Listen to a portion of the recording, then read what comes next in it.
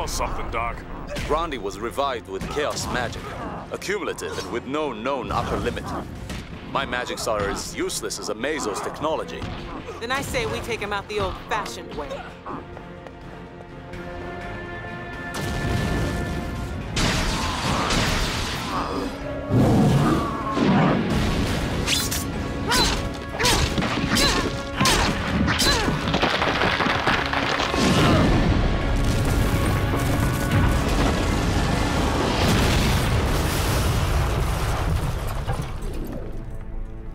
No way it's this easy.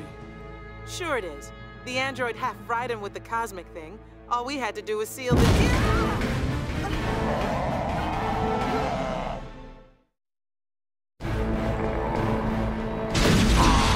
Put her down!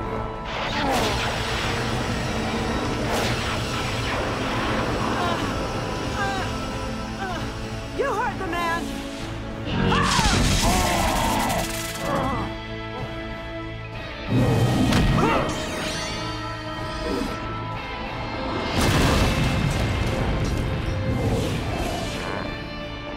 Don't make me do this, Grundy.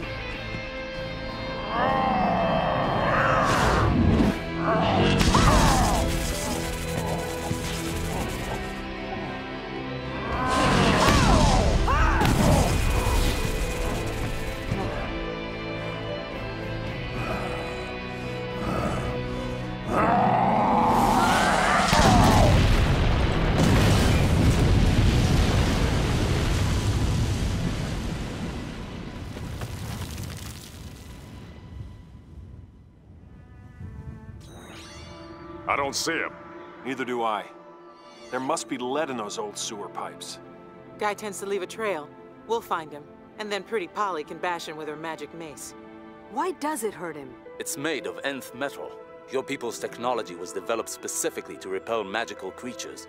It disrupts the magic that animates him. The creature knows only rage and seeks only oblivion. Your mace may be the one object on Earth that can grant him peace. What are you saying? Your favorite movie's Old Yeller. You know exactly what he's saying. Is this my destiny? To be a destroyer? To betray yet another friend? It's not that simple. It never was. Hey, how about we discuss it for another couple of hours? That way he's sure to escape.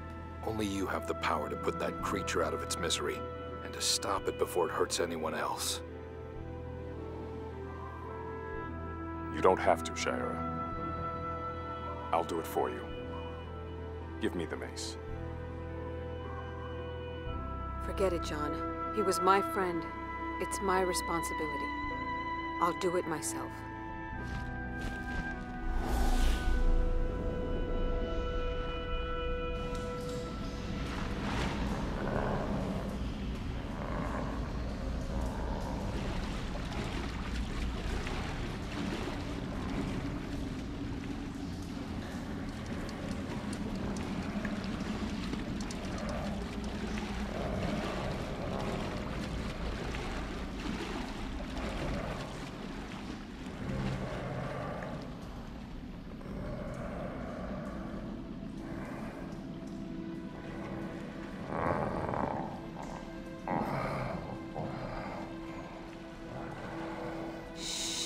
It's okay.